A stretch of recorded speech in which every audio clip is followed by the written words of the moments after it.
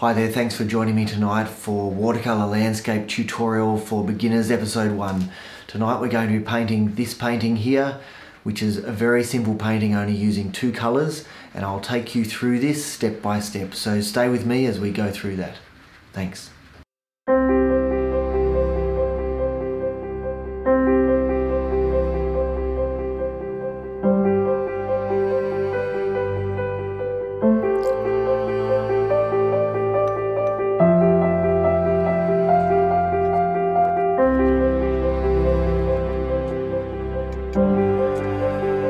Hi there, thanks for joining me tonight. We're going to be doing a watercolour landscape tutorial for beginners episode 1. So tonight we're going to be doing a wet in wet sky. That's always really exciting, with cobalt blue and maybe a mix of cobalt blue and light red. And then we're going to do some painting of some mountains and then lift out a lake and do some grasses. The main brushes we're going to use tonight are a 2-inch hake brush, a fan brush, and you'll be able to see these in detail later on, perhaps a flat nylon and a round sable. So they're the main brushes we're going to use.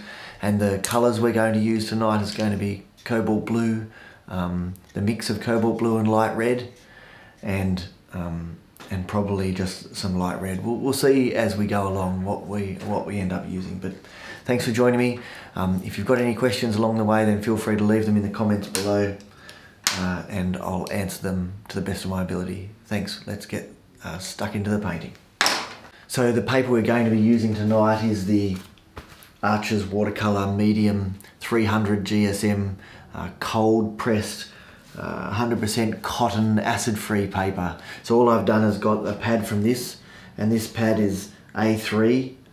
This is what this pad is, but it doesn't really matter, and I've just chopped it in half. So we're using half one of these sheets, which is about 20 centimetres by 30 centimetres, just so you know the rough dimensions. And all I've done is just taped it down onto this board here with 3M magic tape.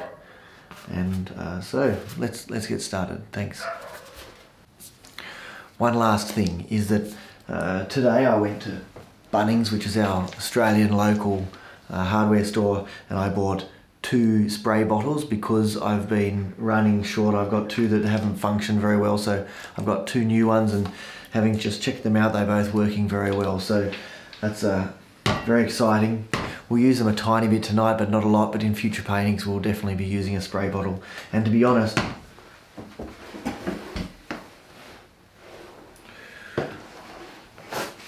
when I'm getting ready to paint, I use the spray bottle to recharge the watercolours that I have in the bowl. So I'm forever using a spray bottle. So if you want to join in with the future paintings that we do, then a spray bottle is very handy. All right, let's get started. So at the moment I'm just mixing up the light red. I'm using my hog's hair bristle brush, and I've put some water in.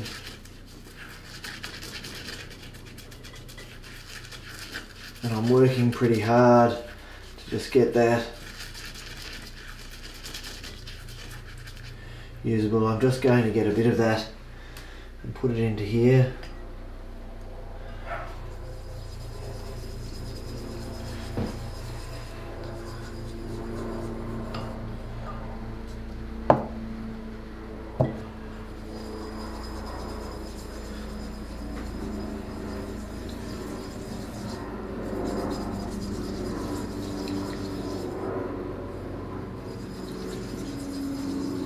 So light red is a lot stronger than cobalt blue, so you don't need a lot of light red to make up this mix. So that will do. I've got enough here if I need it.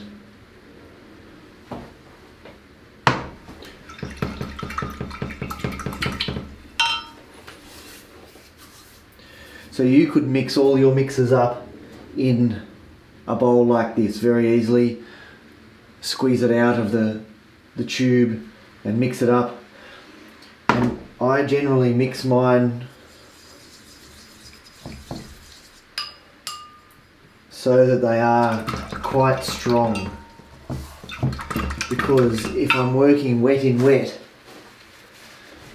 then that wetness on the page is going to dilute the watercolour even further.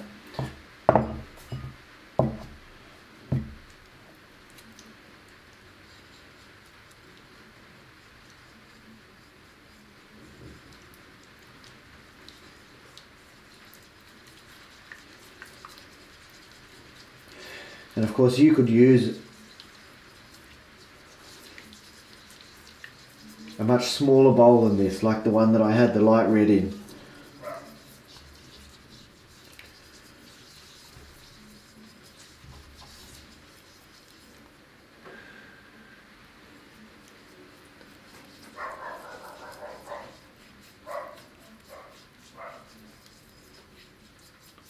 So it's like pouring cream, I suppose, the consistency.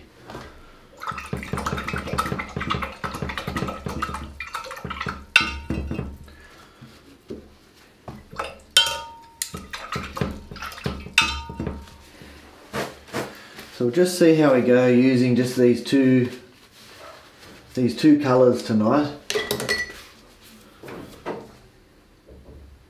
Cobalt blue and a mix of cobalt blue and light red.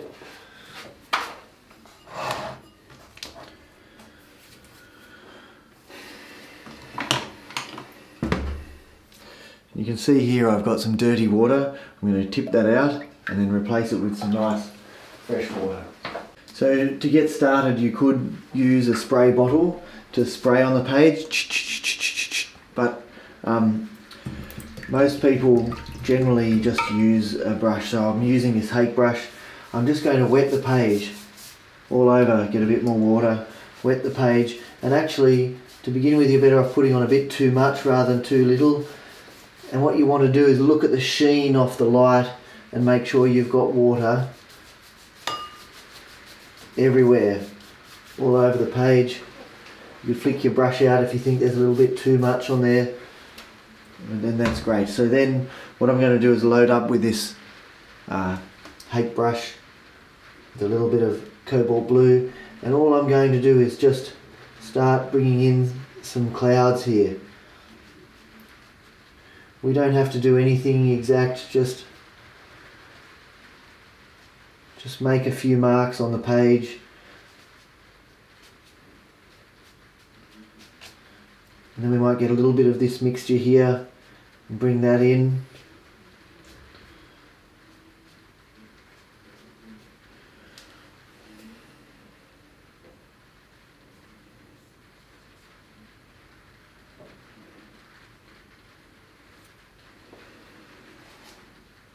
We might even imagine that there's a little bit of rain coming down out of this one.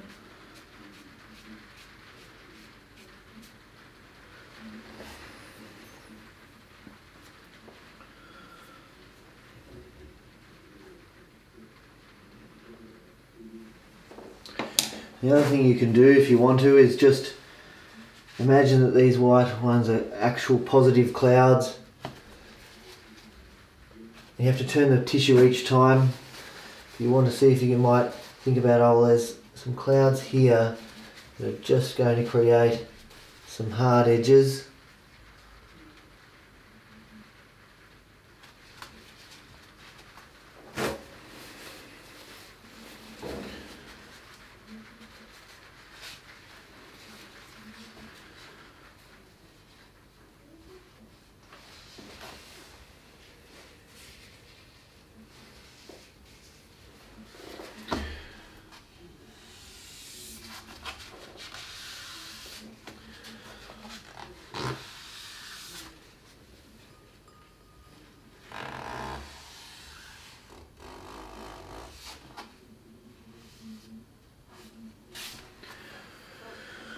Alright, so we'll now dry this. We've just made some simple marks on the page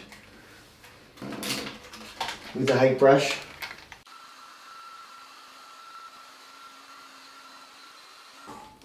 And so when you're drying this, what you want to just notice is whether the paper still is risen up at all, like it is just here. And I can see it's still wet, But that's another thing, is it just hasn't flattened down yet, so I need to do a bit more here.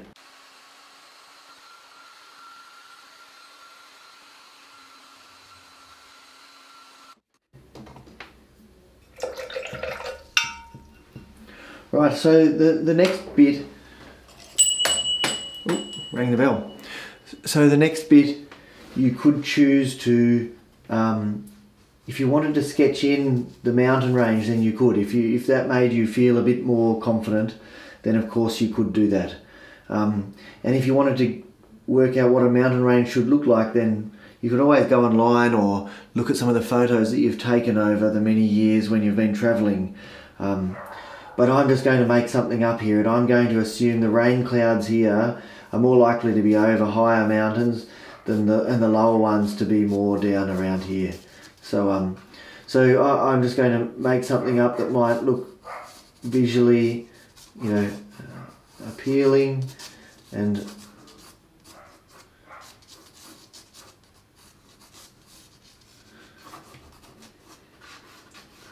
lovely. So of course you wouldn't necessarily need to do that. You could just paint it straight in if you wanted to. So we're going to do this mountain in this mix of cobalt blue and light red. So I'll just load up my brush with that, take off a bit of the excess, and then I'm just going to start here. The thing you have to realise is after you've just dried your page, it is going to be a little bit warm. And the other thing is that while I'm doing this, I'm going to want to tilt the page a little bit. So I might just rest this on there. I'll just bring it back a little bit. Okay for you guys? Yep. So I'm just resting it so it's at an angle of, I don't know, 10 or 20 degrees, and I could tilt that up a bit higher if I wanted a little bit more movement to occur. So what I'm going to do is I'm going to come in with the paint here, and then I'm going to start watering it down. So I do a graduated wash. So we're going to come in with a loaded round sable, put in a bit of pigment here, and then water it down, and then put a little bit of pigment in here. So let's just see how we go doing that. We'll just come in along here. We'll just follow that. Not exactly, of course. Lovely. And then we just load that up with a little bit of water. A little bit more water.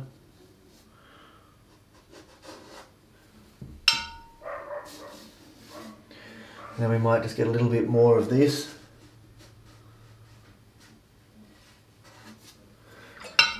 And we might even...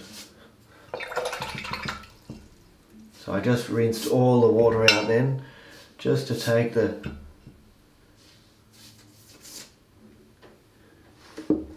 pigment out. So we've got a very one-dimensional looking mountain range there. What we could do while it's still wet is we could decide, oh well, obviously the light is coming from here, so I might just take a little bit off the front of that bit, and even a little bit off the front of that bit.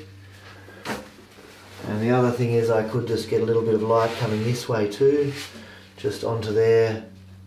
I might just take that out a bit there.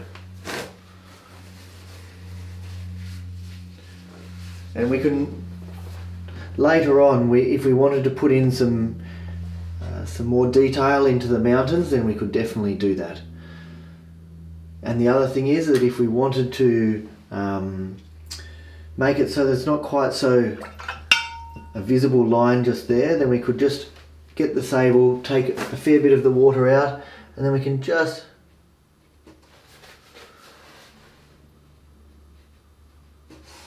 because what we don't want, we just soften that line ever so slightly. What we don't really want is really distinct lines everywhere.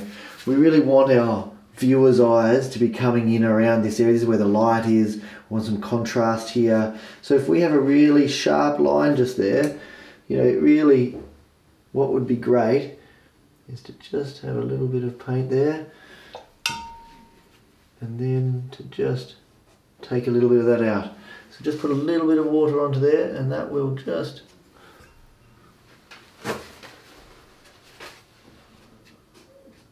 There we go. Beautiful. Right.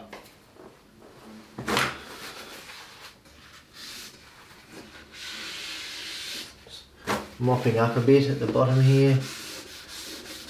There we go. Beautiful.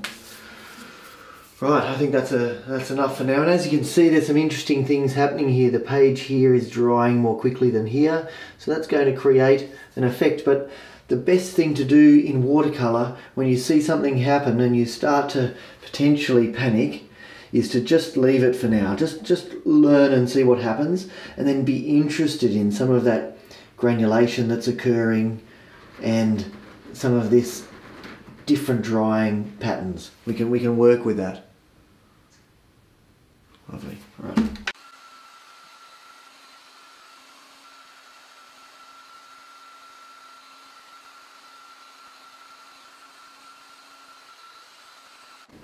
So the next step, so we're going to keep this very, very, very simple. We've just wet the whole page. We've done a bit of a wet in wet sky of cobalt blue and the mix of cobalt blue and light red. We've used a bit of tissues to create some hard edges, which is often what the clouds do look like. Then we've dried it, and then we've put in a mountain range, just one. We've wiped out a few bits with some tissues to create some lights, and we've dried it all. We're keeping this extremely simple. The next step is to see if we can lift out some lights here. So this is 3M Magic removable tape. I use this quite a bit, and if you have a look at this, I think that it just makes sense to put the waterline here. It's where it naturally wants to go, so that's where I'm going to put it. And I'm just going to put it just above that. There we go. So we're just going to lay this down. 3M Magic removable tape. All of the things that I use are in the description below, and there are links that can take you to Amazon if you want to buy them there. If you want to find them somewhere else, that's totally cool. I sometimes in the past have got mine from Officeworks in Australia, but sometimes they haven't had this removable tape. That's been hard to find. It's not always available at Officeworks. The 3M Magic tape is, but the removable tape isn't always. So links will be in the description. So the next steps, I've put down the removable tape. I've got my flat nylon. I've wet it, and then I'm just going to take a little bit of the water out, so there's not too much. And then what I'm going to do is just come along here and just lift out the water all the way along here this time. And then I'm going to get a little bit more water because I'm running out. And I just might run it across there like that, and then I'm going to get a tissue. I'm going to lift it out, get a new tissue, lift it out, get a new tissue, or turn it over, lift it out, lift it out. So every time you want to keep turning so you make it nice and clean. There we go, we're all done. We can just lift this off now this way.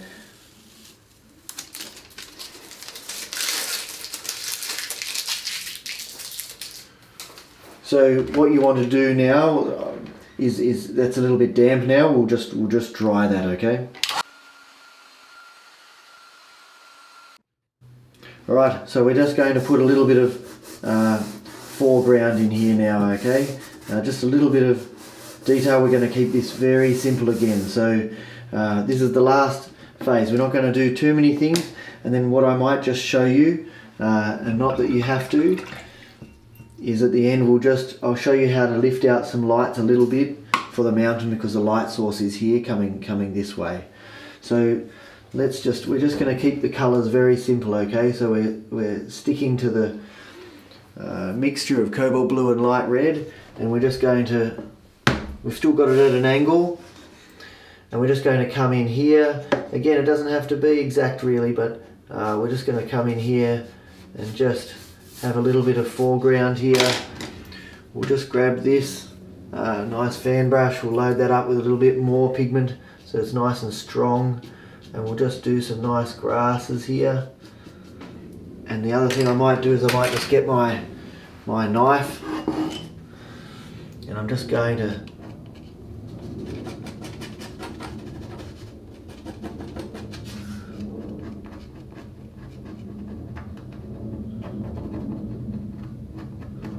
scratch out some bits there. I'm going to get the spray bottle and just tilt that up a little bit more and just spray that, just get a bit more pigment on there. Nice. Let's get a little bit more pigment.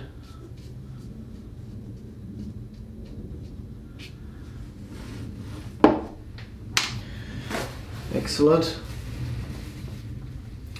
And we're just keeping this extremely simple. We're not using lots and lots of colours.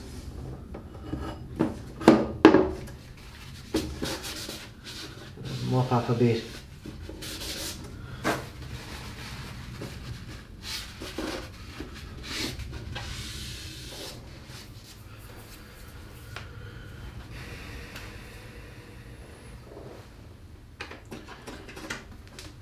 So you can use a knife to just either lift out lights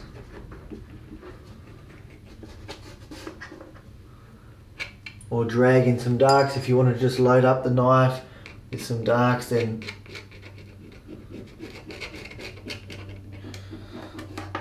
it's sometimes nice to have that sort of effect.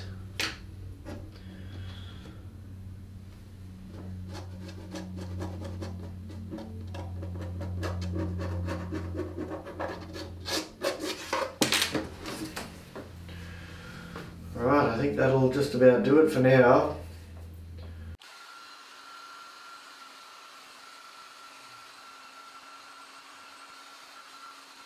So I suppose one last thing is, if you wanted to really make it so that this bright light here was hitting the water, you could get a ruler, and generally I use a metal ruler, and you could just bring it down until it just touches the water, and then use a razor blade like this to just scrape back and forth. So you've got to decide where you want that light source to be, and then just get used to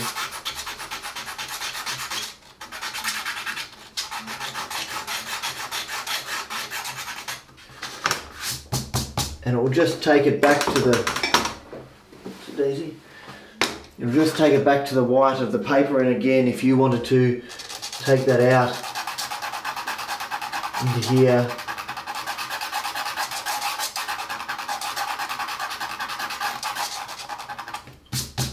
then you could do that, but you just don't want to take that too far.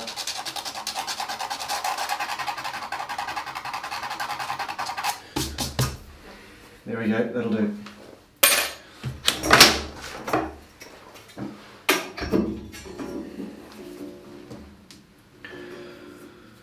So this is the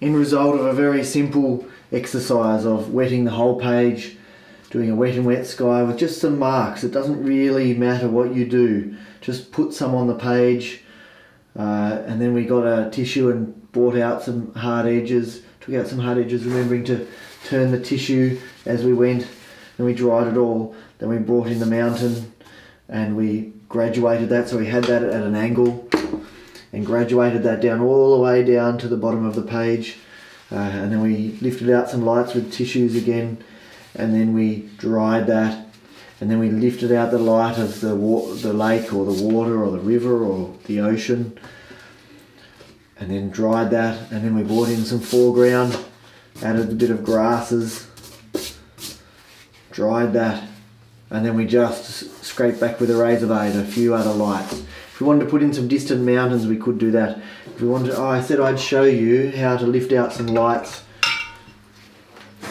in the mountain. So you could use a flat nylon, or you could use a round sable. A flat nylon is often a good one because a lot of formations on the mountains are not curved, they're straight.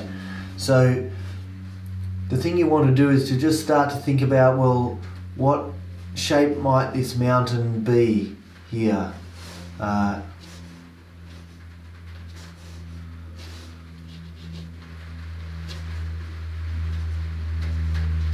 just try and imagine what... that's rain coming now. I don't know if you can hear that, but... and just see if you can imagine that and then just wipe them out. And that's probably gone a little bit too far, but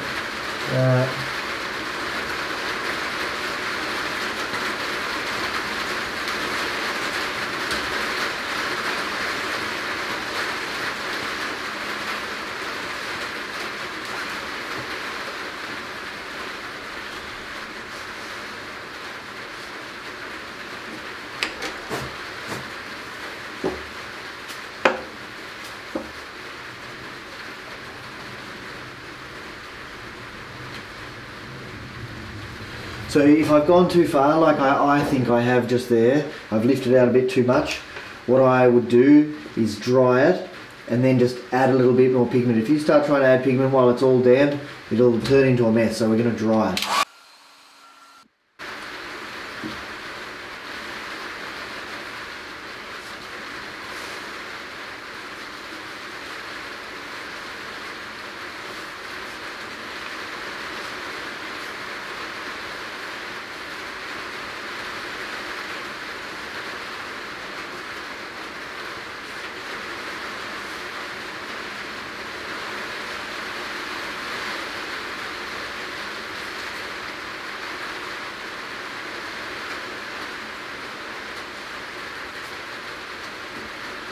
So whenever you're doing some layering like this, you really want to not do too much, treat it very softly, and once you've finished touching it, don't touch it too many times because you'll start lifting, disturbing the layers underneath. So each time you put down a layer, even though it's a light layer of watercolour, you can dry it again.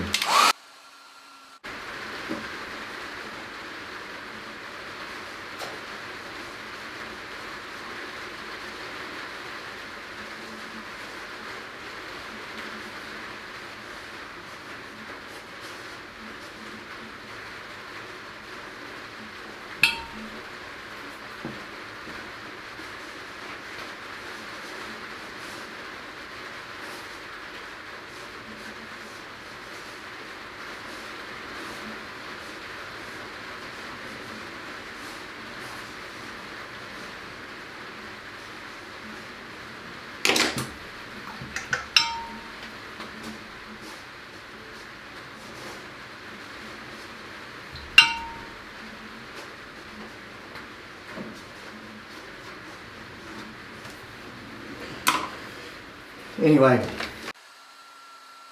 you could keep working on that to make it both darker and lighter.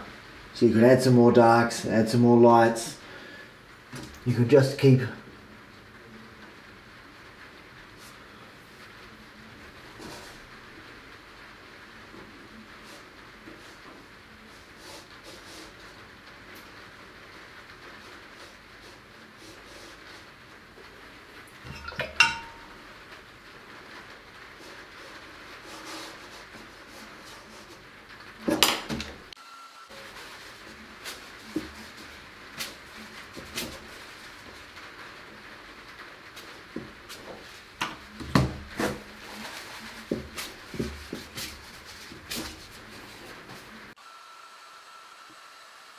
Right, so that's the end of that exercise.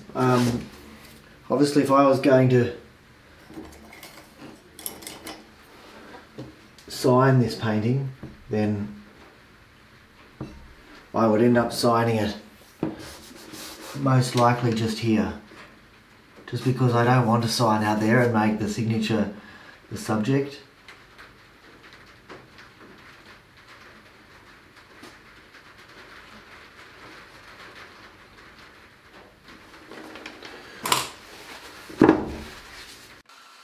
And that's the end. Remember when you're taking it off to peel the tape away from the paper and hang on to the paper as you peel it away. Same again, peel it away and then peel it away.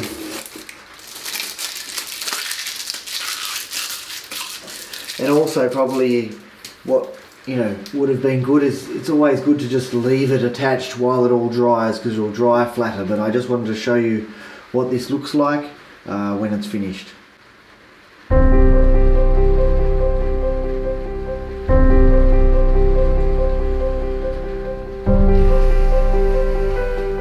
So thanks for joining me tonight in Watercolour Landscape Tutorial for Beginners Episode 1 tonight. I hope you enjoyed it. Let me know in the comments below if you would really like me to do something in particular for you. So I'm happy to paint anything that I'm able to paint and help anyone out there to learn how to paint in watercolour, because I think that everyone can. So if you like tonight, then please press like, and if you would like to know when I post any future videos, which I'm going to be doing every week, then please press the subscribe button and press the bell button so you don't miss anything.